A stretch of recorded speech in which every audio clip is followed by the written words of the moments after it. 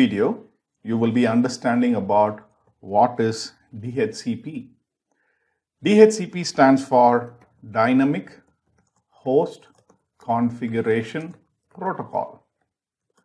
When you have a network in place, there is a need that you control how these computers that are going to be assigned to this network are going to get various configuration information.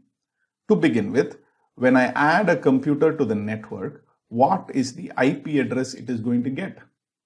Number two, so let me put that first. So IP addresses.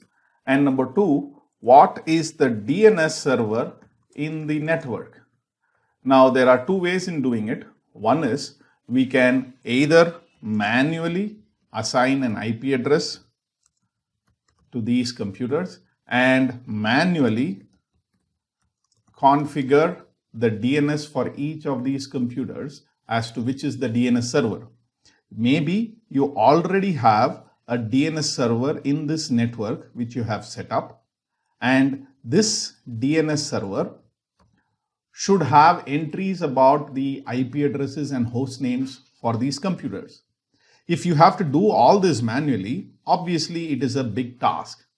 The easier way to do it is automated. So there's a lot of automation that has happened in everything, including networking.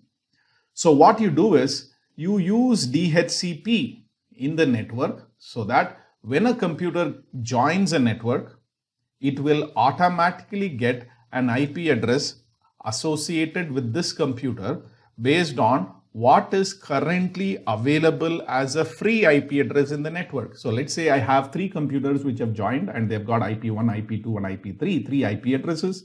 And when I land up adding a fourth computer to this network, it should not get the same IP address that is already assigned. It should get, for example, IP address 4, which should be unique. Now this task can be done by the DHCP server.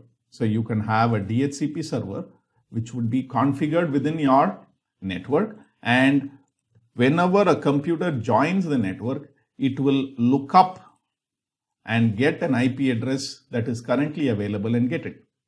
Not only that, now when these computers have to reach each other using host names, we already looked at what is a DNS in a previous video.